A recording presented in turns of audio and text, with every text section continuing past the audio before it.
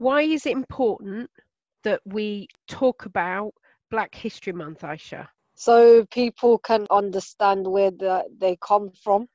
And when we talk about racism and things, what do you want to Like change? what I would like to change is just people getting treated fairly. Some people tell me that they think that Black Lives Matter is just an American movement. Do you think it's just for America? No, it's it's for all over. It's a global matter.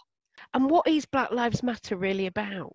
I think for me, it's about just letting people understand where their cultures come from and stopping racism and people getting killed. And if you had a big message for all of Learning Disability England's members, what would you say to them that they should do this October?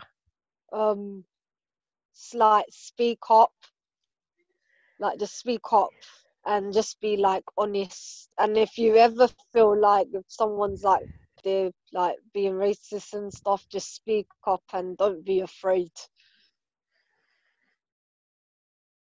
Why do you think Black History Month matters, Sam? Yeah, there are lots of ethnic people, not just London, everywhere else in the world. So Black History Month is important because we have to remember that people from all sorts of different communities are in the world. Is that right? Okay. Yeah. What should we learn from our history, Sam?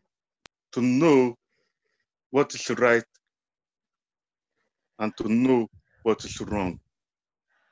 To know what is right and wrong. That's what I mean. What in people's experiences is wrong that we want to stop? Racism.